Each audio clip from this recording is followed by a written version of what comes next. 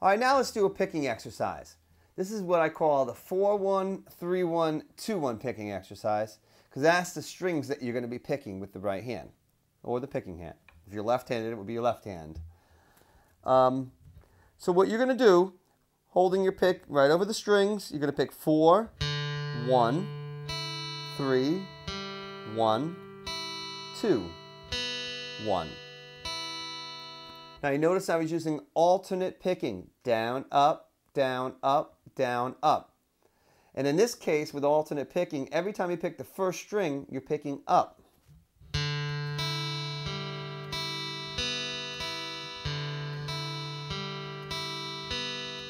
Now notice I have one finger on the guitar. I use that to gauge where my pick is at all times. So I recommend you could try holding the finger there, but definitely keep your hand open. Don't keep your hand in a fist. Keep your hand loose and relaxed and pick the strings and build up speed gradually.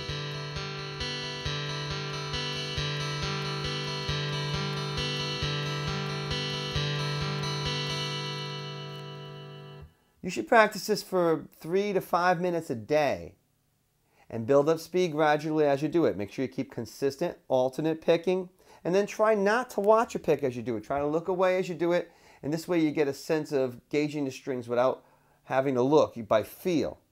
And this will help you when you start to get to more complicated songs. So work on this picking exercise, practice it every day. It's going to help to coordinate that pick to be able to play more complicated pieces with your picking hand.